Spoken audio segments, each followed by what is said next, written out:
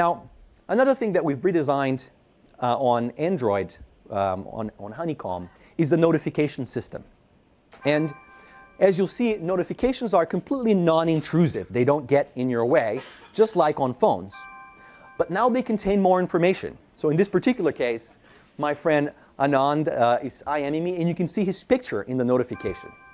And you can ignore it, or you can action it if you want. What we've done is we've built, maybe I should tell him to stop. What we've done is we've built some templates that actually allow developers to create these richer, more advanced kind of notifications. And I'll show you a few of those. Probably my favorite example is what I'm going to show you now. There's a headphone notification at the bottom here. I was listening to some music before getting on stage.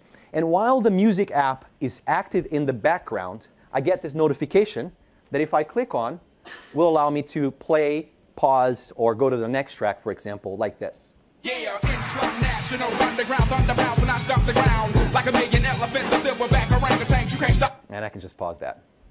Now, if I tap on the notifications area anywhere here on the bottom right, I'll be able to dismiss some of these notifications if I don't need them anymore. We call this a line item veto.